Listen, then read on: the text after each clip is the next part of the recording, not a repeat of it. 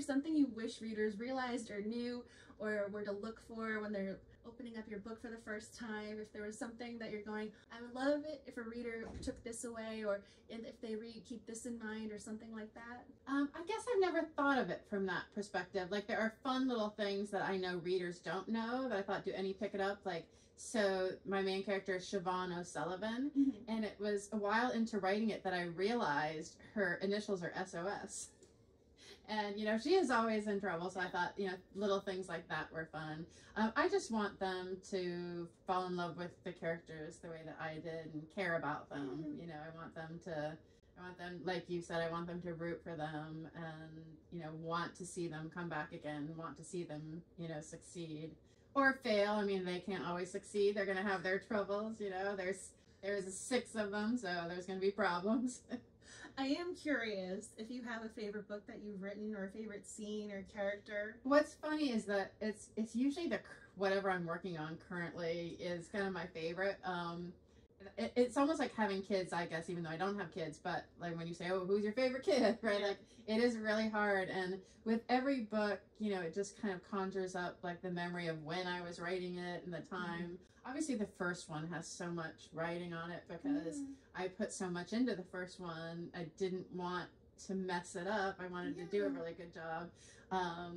And then, you know, each one I find things that, you know, I like about. I'm excited about Murdered an Irish Chipper, which comes out in February. They get to go on holiday to a real place in Ireland called Lahinch, which is like and it's funny because we're here in beautiful San Diego.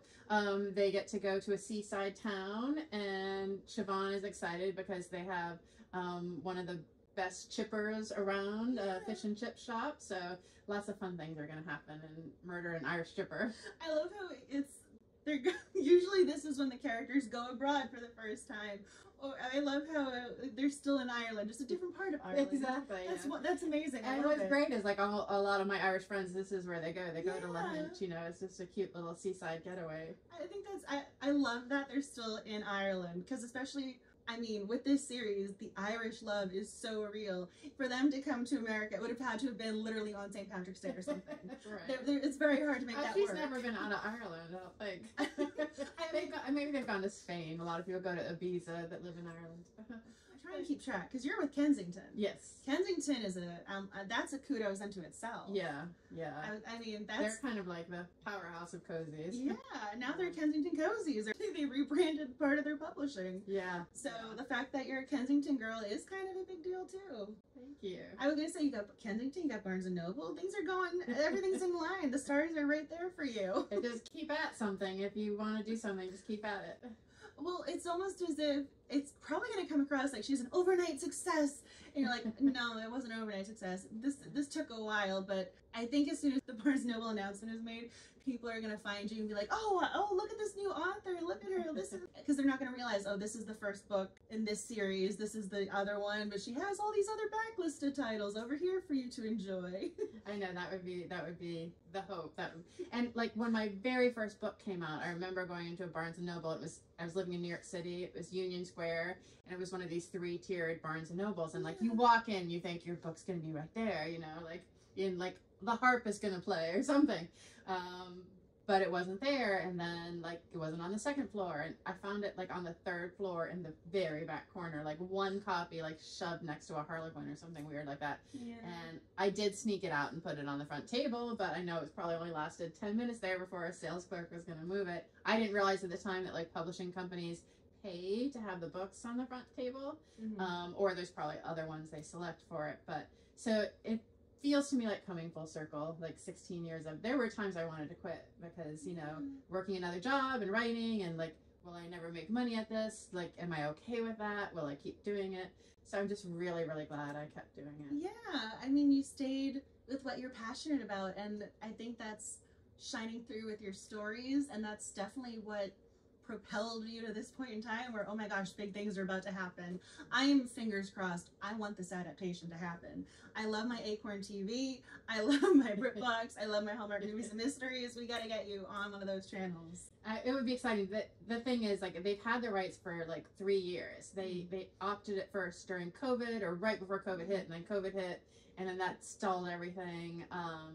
And the rights had run out and they re-upped them, which is a good sign. Yeah. But then they run out the second time, and then that's just when they got the bite from Acorn and Paramount Plus. So yeah, we'll just all send out good vibes.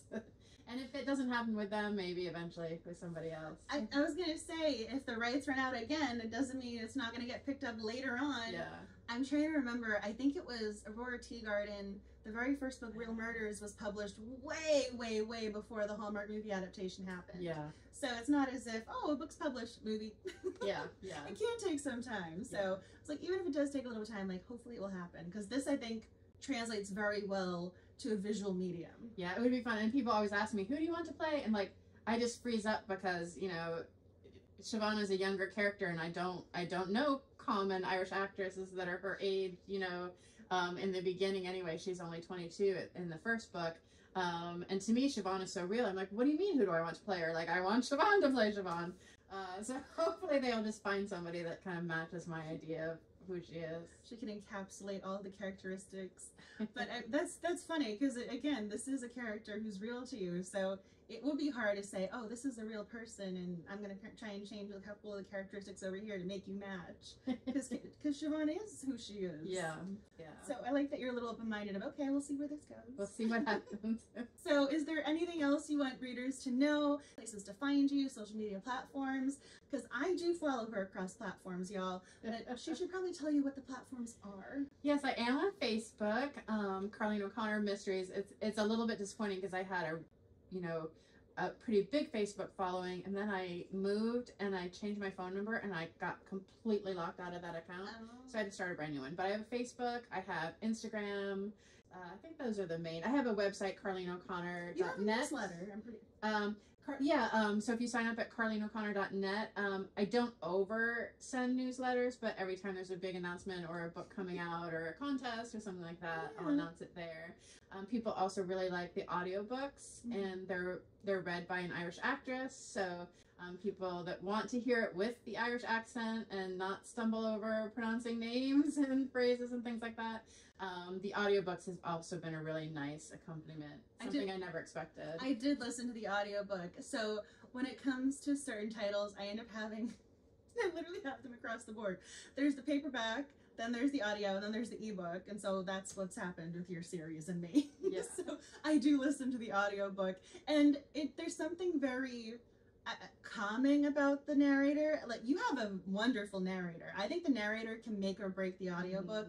And you have a very talented one. Yeah, people love Carolyn Lynn. I, as an author, it's nothing about Carolyn's reading. I can't have anybody else's voice in my head or inflection, or so I listened to a little bit of it and then I couldn't. But I get so many emails saying they love Carolyn, or the novellas are usually a different narrator just because they have to do two others that aren't Irish accent. Yeah. So, but the first time a novella came out without Carolyn, I got panicked emails like, is Carolyn not your narrator? And I'm like, she is, don't worry. And fun ones I never expected. Once a woman emailed me and said, oh, my husband and I listened to your audiobooks on date night. And that's so sweet. 2 minutes later, the husband emails me. Because my wife just emailed you. What she didn't tell you was that was my idea. I want a credit. I love that. Like 2 seconds later, I could just imagine that conversation. I emailed her. Did you tell her it was me? No! Oh my gosh, I'm gonna email her. That's amazing. I love that you're having these like behind the scenes interactions with readers. I love that. That's hysterical though. And I never imagined that. Like, some people say, oh, our family listens to your audiobooks on long drives, and like the whole family, and like that is so cool. Well, that's one of the things about Cozies. I've never pictured any of that. Yeah, that the whole family can listen to them. I'm not surprised though that families are listening to your coziness. It's just nice to see and hear that you're reaching them across ages, across relationships and genders. Because sometimes cozies are predominantly female read, so the fact that you're saying the husband was the one who initiated it, I love that. Oh, and one really exciting thing that I didn't find out till a year later because nobody let me know, and I just came across it one day. The children's author R.L. Stine. Yeah. He tweeted and he said, I've been reading a series called The Irish Village Mysteries, and my favorite so far is Murder in an Irish Pub. And like he tweeted that out to all his followers, and there was probably a bump in sales after that, but I didn't even know until a year later that he tweeted that. Oh, that's so exciting. But yeah, so men too are also reading the book, which I love. Maybe because it's Irish, that kind of gives them permission to pick up a cozy mystery. Yeah. Because that's not always the case. I know. Then I thought it would just be all women and maybe all, older women, but now I've had young girls reading it, and I do like it when men, let me know that they've read it. There's more women reading it, but there are men reading it. I mean, also, he is a very big deal. Yeah. I think he has one of the master classes with all the other big name celebrities. So he has his master class. So many adaptations. I mean, his name will pop up with the Netflix over here, and he's streaming over there. He's a big deal. What I think is cool is sometimes authors ask other authors to do stuff like that, and I never met him, never talked to him, so the fact that he was just on his own reading it shocked me, and then that he was so generous to tweet it out and say, this is my favorite. Like, that's a really generous thing as another author to do. I mean, shining a spotlight on someone like that, I mean, that's really encouraging, because sometimes when it comes to publishing or the world of creatives, it comes across as competitive or a little cutthroat-ish of, only one person can be the #1 bestseller. And so I like that there was support and encouragement. Yeah. And also that was not the first book in your series, so he's been reading it, which is also something that's really exciting. You're like, wait a second, he kept coming. I know, sometimes I think, is he reading? Is he still reading?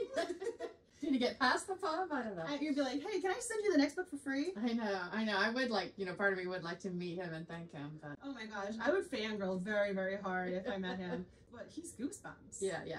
He is. Yeah, he's Goosebumps. I was like, he's iconic in a way. Yeah.